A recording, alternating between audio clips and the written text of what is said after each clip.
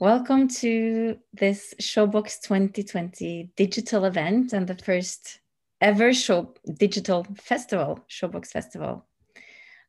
Together with Performing Arts Hub Norway and Geir Lindahl, Showbox are trying this year to connect artists and programmers that work with performing arts for a young audience throughout the world.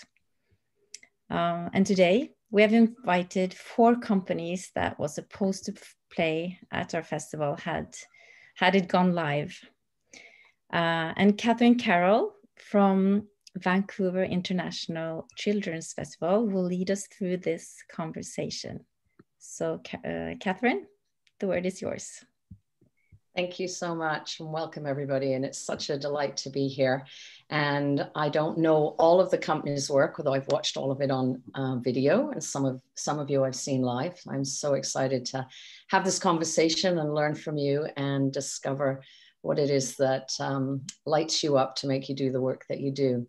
So let's begin by you taking just a moment to introduce your companies so that our audience know who the companies are and a little bit about you. Okay, I can start. My name is Sudesh Adhana, and I'm a dancer and choreographer based in Oslo. And for the last 14 years, I've been living in Oslo. But before that, I was born and raised in India in a village. So my wish to learn dance and to pursue dance took me to Norway, and I'm still doing that, and I keep doing it. And this is my joy of life, which keeps me happy and satisfied in life. Fabulous. Thank you, Sudesh. If you'd like to go next.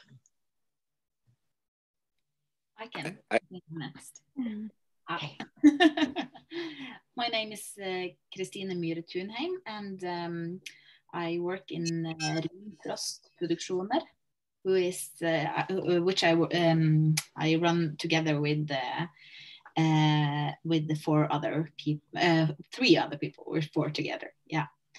And I'm an actor, and so it's the actor's way into theater, and we make kind of traditional performances in the form, but try to use themes that are not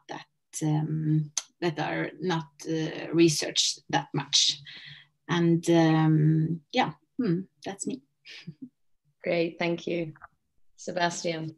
Yeah, hi, I'm Sebastian. I'm a dancer and I work in the group called Balanse, which is from Mhende Productions. I work with Nasser, who is the choreographer, and we do dance for children. And we made this show called Balanse, that we are very proud of, and that's us. Great, thank you. Hi, I'm Anna, and I'm the artistic director of Panta Rei Dance Theater.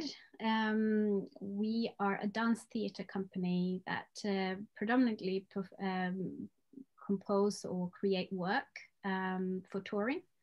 That's our core activity, but we're also really enjoying outreach work. And also, if we can do large-scale projects in local communities, that's some of our favorite activities. So that's us. Great, thank you so much, and thank you for being here.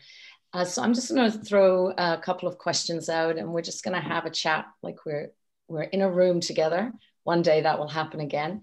So I'd love to begin by finding out, I'm curious about what your influences are, both within Norway and outside of Norway.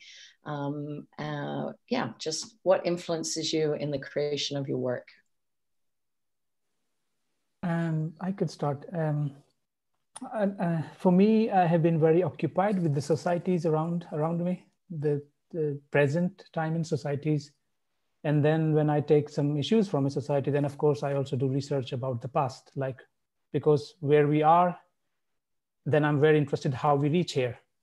And what initiated, which became a problem now. It must have been an act, which was very innocent act in the past, which created a seed for then this action went even wrong and it became very wrong. And then the society reached to that point. So I try to reach that place to bring back that what caused this whole reaction. So that's a way I kind of work with things. But then I also take things which are easy to work with, because sometimes when I take social critical issues, it's too heavy. Right. And those projects take maybe 3 years or 4 years of my time, and they never leave me in a way. So then I also do like light works, which are more colorful and which also give me more, just not very heavy baggage to carry. Because right. I also create my own work with research. It sometimes can take too much from your life also. So then I try to balance that with much more like playful, easy things, which have the same information, but necessarily not criticizing on that big scale. So I try to, now these days, I try to balance. So I'm not like tipping over to just being critical to everything, because that affects me personally also very much.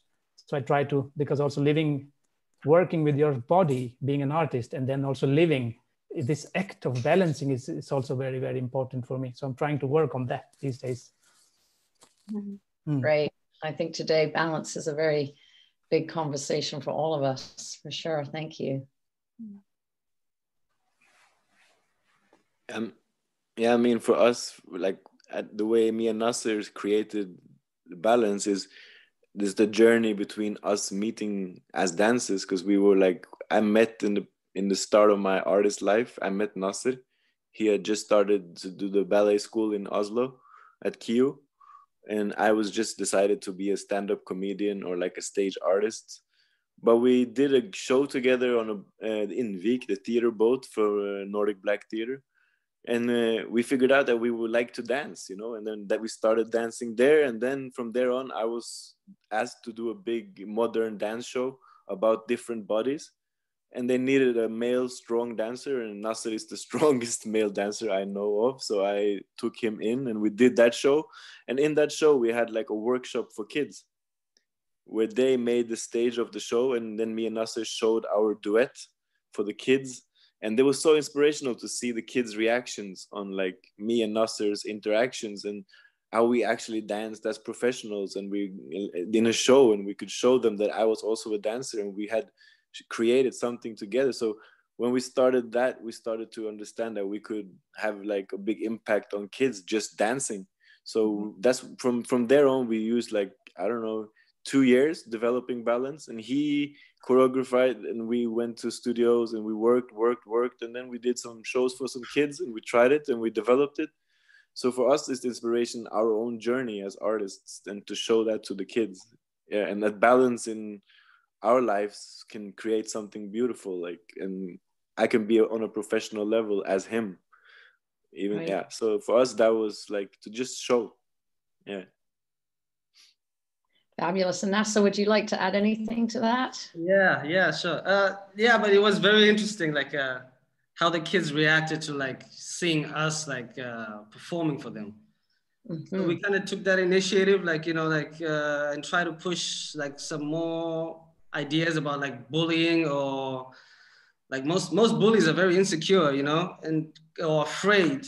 So we are afraid of something new or to experience something different. So we kind of wanted to just put that in perspective with the kids, to say, yeah, okay, Sebastian, yes, he's handicapped, but you can also talk to him. He's also funny. He's also full of life. So don't be afraid of something you don't understand or you don't know. Just try and understand it. And we try to prove that by dancing together and finding that balance between movement and just try and create something that kids can be like, oh, he can do that. Oh, he can spin. Oh, he can run. Oh, he's got jokes, you know, like just make him forget about like, you know, his physical form, like just take him as a person. And we wanted to spread that for kids also to do that amongst themselves when it comes to culture and all different things, you know, because in high school, like in Norway here, is very multicultural. They're kids from very different places. So most of the times, you know, it takes time for them to kind of get into the society. And of course, the society is a bit different.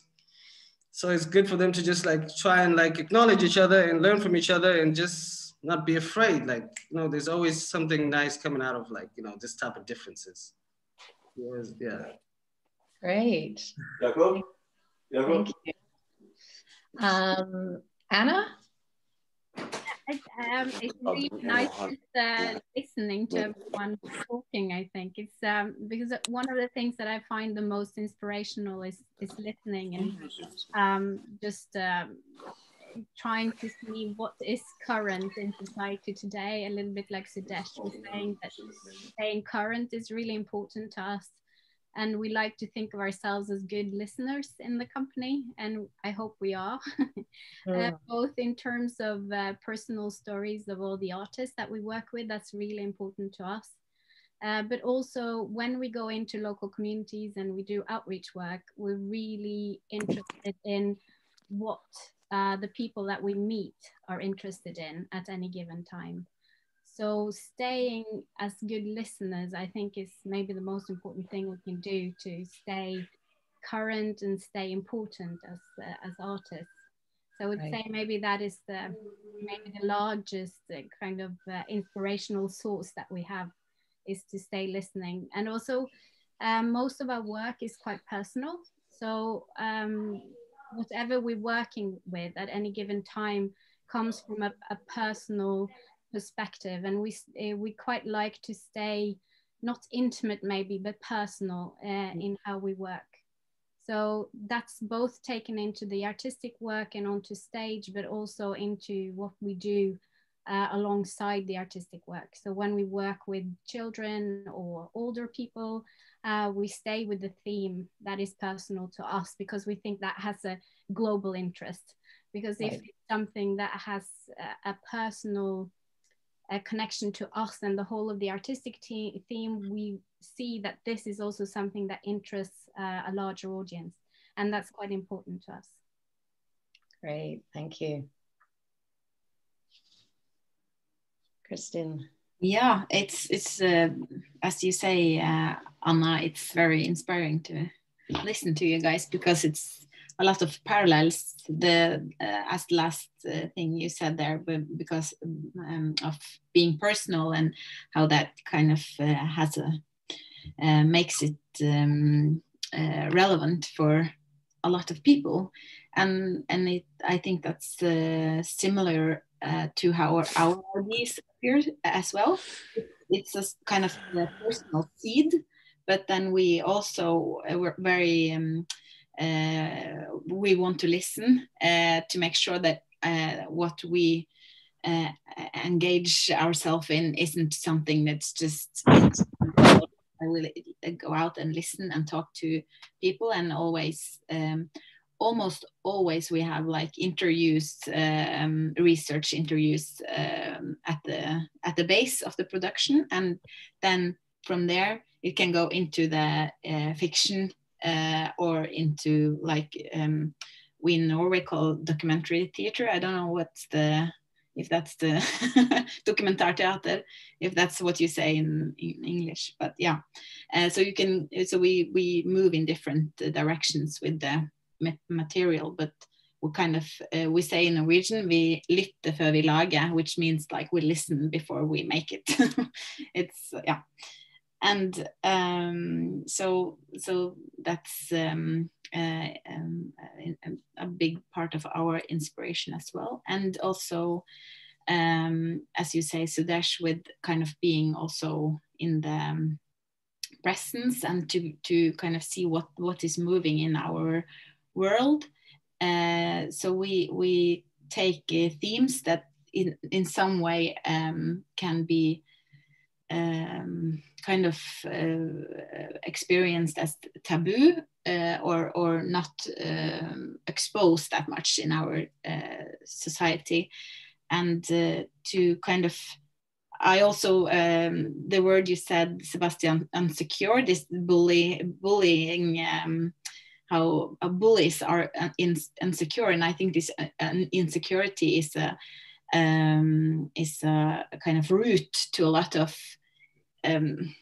misunderstanding that is unnecessary, kind of. So we want to go into these themes where there are these insecurities, and the thing I kind of where my fire is to talk about gender. That's what I really that's where my passion is, among others. So yeah, I don't know if that made sense. Yes, that absolutely made sense. And I'm curious with all of you, just from what you've shared, but also from what I've watched and read about you, is the umbrella of diversity and inclusion. You all seem to work inside of that, and address so many really important topics that we need to be addressed. And I'm curious about your choices to work in that. So I'm hearing that some of that comes from a personal place, but also about why you would want to bring that to the world for young audiences. Because I'm just curious about what that means for you in bringing these personal stories and questioning and presenting ideas that are diverse and talking about inclusion, things like gender, race, etc. So thoughts about that? I think it's because that's where the insecurity starts, because we as adults often kind of project our own insecurity to the children, which doesn't have it in their bodies or in their minds, kind of. But we kind of project it, and that's why I think it's important to kind of balance that and to take it away or talk about it, and to have a safe experience together where it's a safe space to both ask questions, to kind of explore whatever theme it is. Yeah. And I also think that dance and performing arts play such an important role in creating a healthy society. And I think we as artists has a tremendous responsibility to make sure that dance and performing arts stays relevant and is seen as important in society. Because when we go out into local communities, that's not always the case, that people think that we are important. Right. And I think in order to do those projects that make them see the importance is my responsibility as an artist, and it's all artists' responsibility in some way. I mean, there are 100 different ways of doing it, so I don't think everyone should do it in the same way that we do. But I think to be aware of that responsibility and power that we have in order to play an important role in the world is why we should stay inclusive. Or at least that's the reason for us. Right. As you can see, oh, sorry, I just feel very passionate about that part. Yes, absolutely, it's so important. That's why I'm curious to learn and hear your thoughts. Yes. My experience working with children has been, I think, the reason why I work with children, of course, what Anna says and what Christine is also saying, it's very true. But also, like for me personally, like they are really the very honest audience, and they have not learned the codes of behavior which the audience in theater have learned. So they can say straight on to you, and they are not occupied with the overly conceptual ideas which we seem to create, like in the museums. Or so I think it has been also the need of the art to go to the younger audience, because they are somehow very connected to something which we start to forget over time, because we start to become very constructed in certain reality which we construct ourselves, and we start to lock these constructions over ourselves. But these beings, they are so kind of connected to the body, and they are connected to somehow, they do not have these boundaries which we seem to put on ourselves. Right. And that honesty comes so crashing. It crashes my world every time I try to perform for them. And I think, I remember my first experience in 2012, I was asked to do first time like a children performance, and I was very nervous. And we did everything. And then the first thing, the choreographer and the children were asking, why don't you smile? Because in the contemporary dance, we learn to be so serious.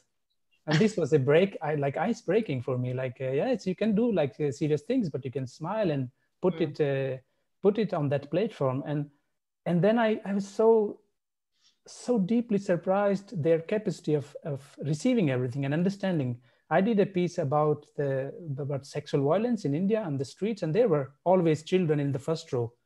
This was a show made for basically for grown-up and teenager men. And these children will sit and they will have their own commentary of the show. And, you know, they will comment and they will understand about what we are doing, and they will comment to each other and say, oh, these people are doing that. And it was like really, for me, I really have to come out from this institutional dancer or theater person to come to the reality, and I've learned so much. I think, honestly, I enjoy that so much. Just for me, it's like, it's a playing ground where I learned so much working with them. That's fabulous. Thank you. And also, I think for me personally, me and Nasser, we like, kids are the funniest audience, and they're the honest. They're the most honest audience. Like, it doesn't matter if we are with kids that are from the first grade to fourth grade, or if we are with 15-year-olds, or if we are in special schools. I mean, the kids are the coolest audience ever, and they will let you know what they feel. You know, I never felt like a superstar until I had like shows for kids. Until I had shows for kids. Yes. I think for us artists, we're very daring to go there. Like, I think we show them a little sense of confidence. Like, even your imagination, you know, kids are very playful. They're very exploring all the time. And it's good to just show them that, yeah, as an artist, you can also be playful and have a play and put it there and make a story out of it, and dare to just go out there and be confident within yourself. It's nice to just see the kids be like, oh, I like the way you did that move. Can I try this? Can I, you know? And ask Sebastian, hey, how do you do this? How do you do that? You know, you're giving them that confidence to opening up that door for them to ask whatever they want, to feel like, oh, they're laughing, they can laugh, you know, just. And that's why we also put time for the kids to ask us questions after the shows, because normally after a show for grown-ups, they will just get up and leave the show, you know. But like for us, it's so important that they sit down and get to ask the questions that they have to us as performers and us as people. They always want to know how me and Nasser met and like stuff. We are first and foremost, we are people, and then we are artists. So, and the children see that, and so to have a Q&A with them after the shows, I think it's so nice. Yes, definitely. One of the things that I've only I haven't seen a lot of work from Norway, but I've seen some.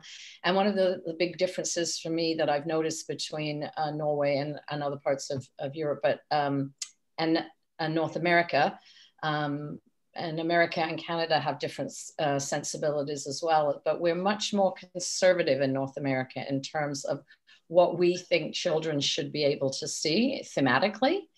And I feel like in Norway, you're more adventurous in that way. And I'm wondering what your thoughts are on what kind of boundaries you think as artists you might need to have with children, or are there any? I'm curious on when you're making the work, what are you thinking about for the children? Are there topics that you think perhaps when you started doing the work was somewhat taboo, and you've learned that actually that's not the case, it's how you present it? So I'm just curious about that kind of creation process, and what is different for you perhaps when you're creating for children versus creating for an adult audience? I think for us, it's so much about how you contextualize the work. Like we can easily do some of the same work for a young audience as we do for an older audience, but it depends on how we contextualize it. So for instance, we did an experiment with a group of teenage boys where we showed them the work, and then we worked with them for 4 weeks and created a choreography on the same group of boys. Most of them had never danced before. They were footballers, ice hockey players, that kind of activities that they were doing. And then we showed the work again after 4 weeks, and they showed their piece as well in relation to our work. And one of the boys came up to me after the show and said, Anna, why didn't you show me that work straight away? That was so much better than the first one. And I said, well, it's exactly the same show. And it took me about 5 minutes to kind of convince him to believe in me. And that just proves, I think, that if you contextualize stuff in the right way, I think you can talk to children about the same themes, on the same, well, with the same kind of wording as in movements and dance, but you need to contextualize it for them, I think, in some way. So that's our experience, is that. That's great. And I also think that you have to kind of, I agree in what Anna says, but also kind of clean things up sometimes, because we have a kind of a tendency of, or I can say for everyone, but me and a lot of adults has a tendency to smash things together, to smash themes together, to smash gender and sex, for instance, and it doesn't have to be the same. And I think you can talk about sex as well with children. So it's not that, but you have to just kind of, this is this, because I think often we think that some theme has a kind of package, Yeah. that isn't true, kind of. It's just a cultural or made up thing. Yeah,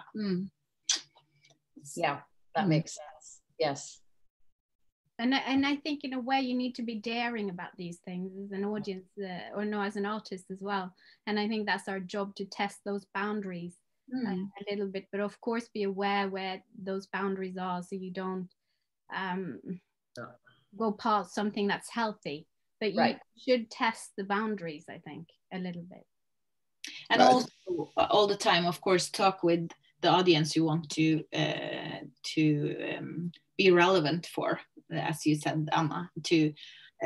We haven't done it as thorough as you have with 4 weeks and stuff, but we all the time we have children in, and to kind of in a safe way make conversation together, and in this space you kind of feel where your boundaries is. I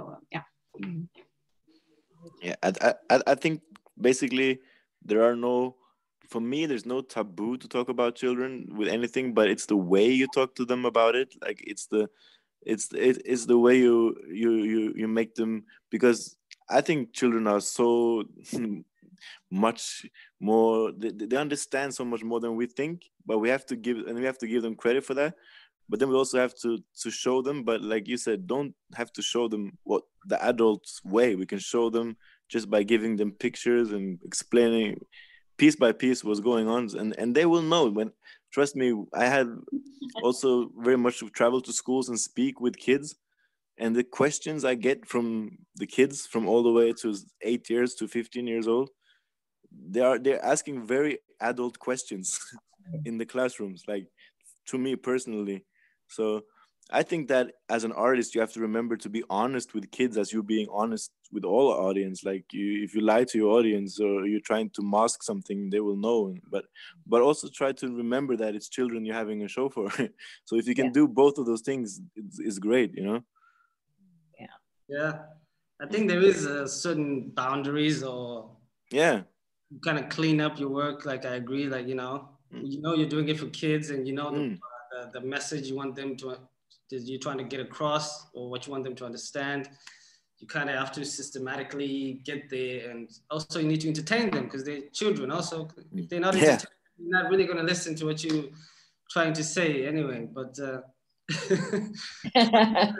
find a balance.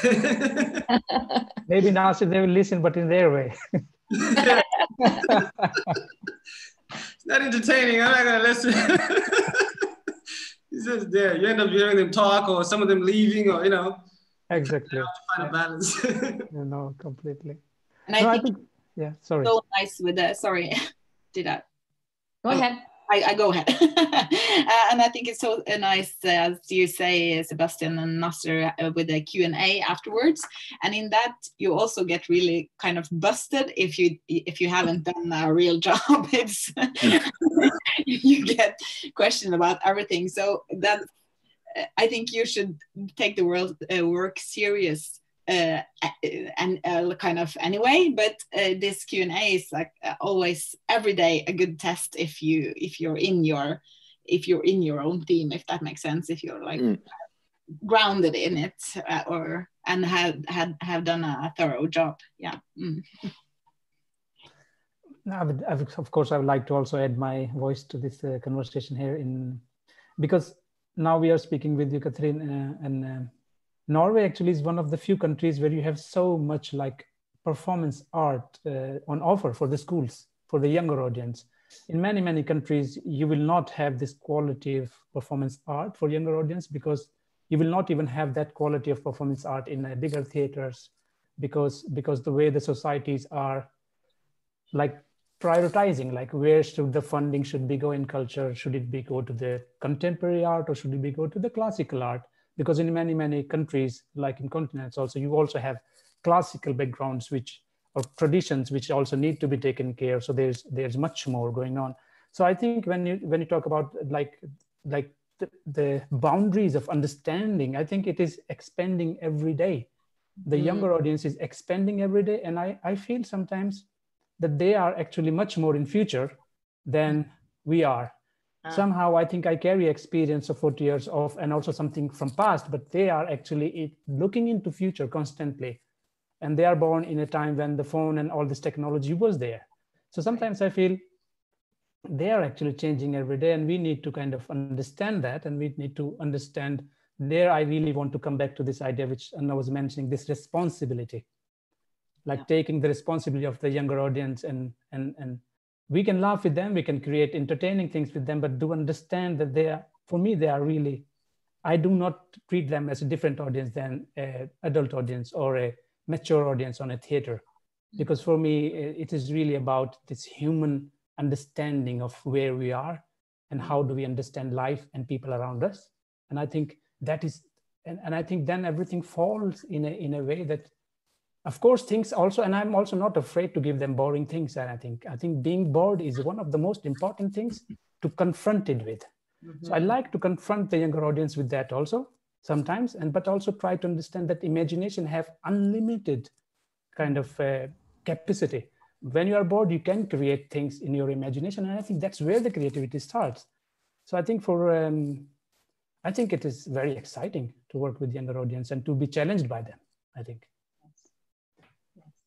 Certainly as a presenter, when I have the honor of sitting in the audience and watching artists like yourselves presenting your beautiful work, it is such a joy to watch the children. Often I've seen the show more than once, so then I actually sometimes just sit at the back and just pay attention to what's going on in the room with the children, and they'll have their little conversations with each other, often one child trying to explain to the other what they're seeing on stage and what it means.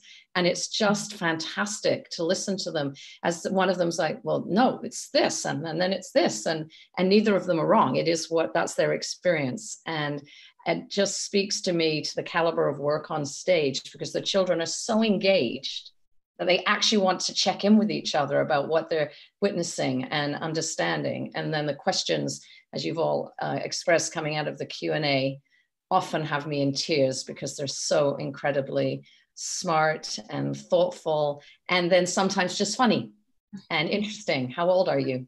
How did you meet? What made you do this work, right? Which are all interesting questions. But then there's always that really special question that really gets into the depth of the work that everybody witnessed on stage.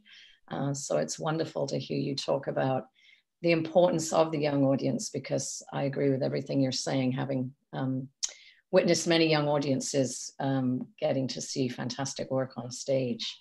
And I think personally, some of the best work in the world is created for young audiences. That's certainly my experience out there.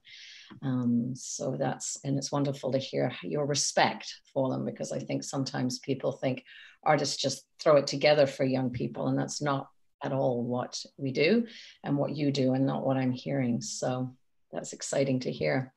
I'm curious to know how COVID has impacted your work and in terms of the last 9 months, and I understand some theaters in Norway outside of Oslo are still open for play, and but within Oslo, like here in Canada at the moment, we've been closed down. So curious about your thoughts, whether it's been an opportunity to be more creative or whether it's been the opposite.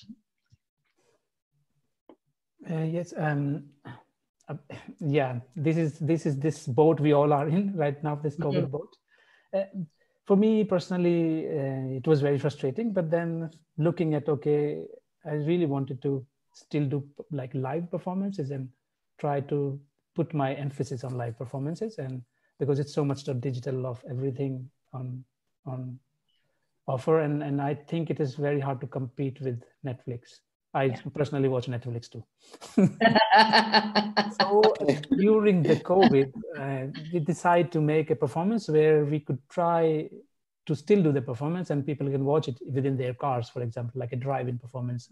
And we try to not make it too, because if I would do it without COVID, I think I will make a very deep, as I said in the beginning, very deep research, 2 years of work and very heavy, put too many things. This time I said like, okay, let's strip everything down what it is about. It's about body and human beings. So then we perform in an old house and audience are watching it within their cars through the window. And then we have a projection of moon. And I try to make it very simple in the way, and but still not lose the intensity and the, how do you say charm in English, the soul of the work in a way. So try to simplify. I think it gave me an idea of like how simple could we become and how much less we need sometimes to work, and we can still manage to communicate. But still a lot of uncertainty hangs around, and still trying to balance, like, again, we come back to this idea, what we can do, how, and also trying to now thinking of the hybrid performances, so that I'm now working with a company in India now, so they can perform my work in India without me traveling there. So they have a local dancers working for the local community. So I think a lot of these things are coming out because of COVID. So I think it has made us reflect more. Right. And almost I will say, I will arrest myself that it's a bit sad that we have to come to that place to be able to reflect like this. We could have done it before for the sake of environment. But I think I must criticize myself that I'm also a part of a consumer society, and I have a hard time cutting my needs down, I think. But this is the right time to talk about it also. I think that's such an important thing that we see these days, is that that the local community starts to become more and more important. At least that's our experience in the last year. So we were lucky actually that before COVID came, we decided to do a series of solos for 2020. So that was pure luck. So it meant that we could actually carry out the production period without problems actually in the spring. But what we've also done is to create promenade shows outdoors with these solos, and done that in local communities where we've done local projects in advance and then invite them to the promenade shows. And that's been so heartwarming to see people come out into the forests or along the riverfront to just enjoy art again after being in a bit of a lockdown. And also within the lockdown, being able to enjoy art live. It's been so rewarding actually. So we've been lucky in a sense, but it's been great because we've been able to see how important the local is, or just reinforce that in ourselves, because we kind of knew, but it's just to see it again, get the proof again, and just so we want to keep doing this. So next year we're going to do a series of promenade shows along the Oslo fjord. So I think this whole process, like you were saying, Sudesh, has taught us something, and that's the positive side of things. But of course we feel restricted, and it's such a shame, all the international touring that we couldn't do. And also with Sudesh, also with the environmental questions, it might be a good thing. But on the other hand, I think also it is still important to stay international within the arts. So yeah, there's a bit of pros and cons. There are some positive things, and we try to focus on the positive things. But we're hoping to be able to travel again, because I think it's important with artistic exchange and to also hear each other's voices. yeah, I think that's important for democracy, really. Yes.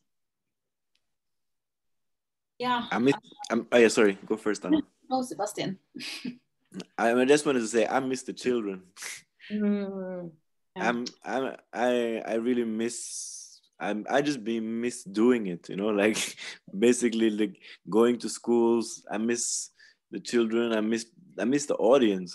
I miss it. But I mean, that's an egocentric thought. But I hope they miss me too. But I mean, the thing is, my grandmother has gone through worse. I mean, history, like COVID is a thing we all have to go through, and it's shit, but we have to go through it, and we will get out on the other side and continue to do what we do. And yeah, hopefully we can take this time and just make something good out of it later. Yeah. Definitely. No, but this is, yeah, it's been tough. Everything just kind of happened sudden, you know. But yeah, I've been a little bit getting obsessed with digital work, working with cameras and stuff. So I kind of just moved my living room and turned into a little studio kind of thing. Yeah, so it's been a lot of improvisation, a lot of filming, a lot of clipping, going through all. I kind of just turned the stage into where I am at the moment, where I'm locked down at. That's where the work is. Master, in the old times, they used to say whole world is a stage, but now the home is stage.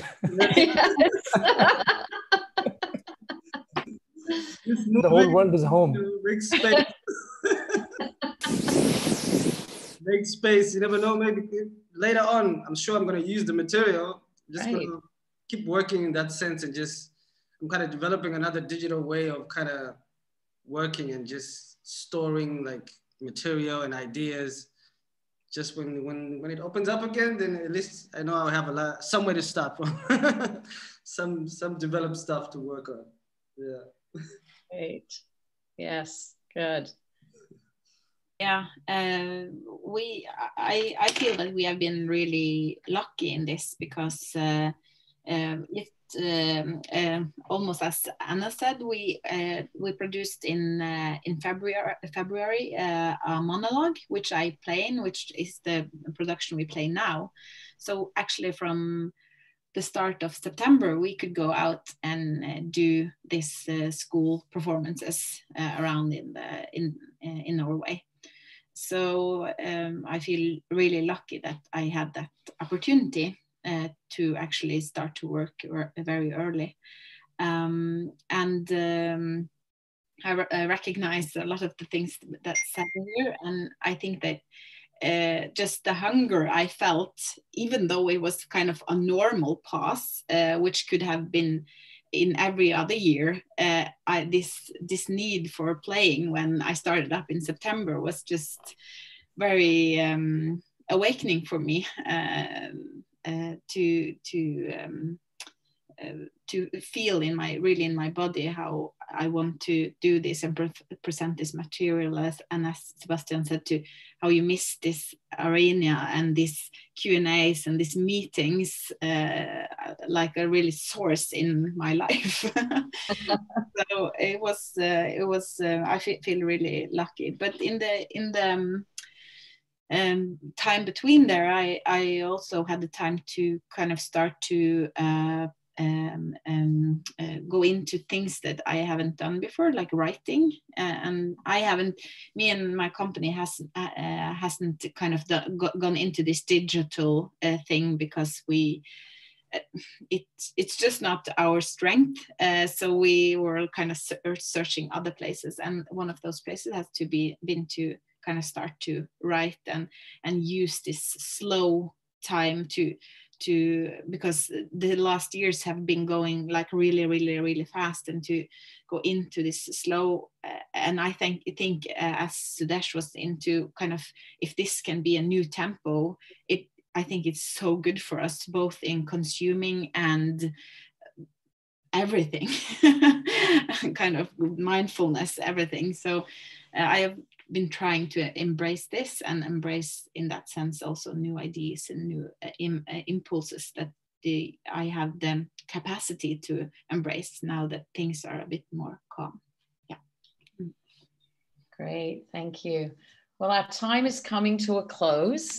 Thank you for all your thoughts. I'm just wondering if anybody has anything that they'd really like to share. We have a few more minutes just before we end our conversation. So if there's anything that's burning that you would like to share. The fun fact. Did you know that Shakespeare, during Shakespeare's time, there were four pandemics in London? Oh, wow. Or 3 or 4. So they had to close down and then open again. I think it was the regular thing, like closed down for 3 months and then it was open again. So it's happened before. We can survive it. Good to know. That's awesome. Now I know why Shakespeare is so relevant in every time. In every culture. He's been followed and rewritten and redone every time. Now I know why. Went through everything, huh? And you wrote about it. Wow. Oh, that's fantastic. Anyone else? No, I think I would just like to say thank you for this discussion. This was really what helps now in these days actually to talk together. That's the best thing. That's the best therapy, to speak your heart, to speak your mind, and have time for it, I think. So I really want to say thank you to all of you. It was so amazing to listen to all of you and to speak together about it. I agree. And also one of the inspiring things that I've thought a bit about the last time is also this, a lot of people who work with theater or stage art for a young audience. Also, more often, I haven't done research on this, but I get the feeling that it's also the people who make the performance who play it, and kind of I don't know if you all agree, but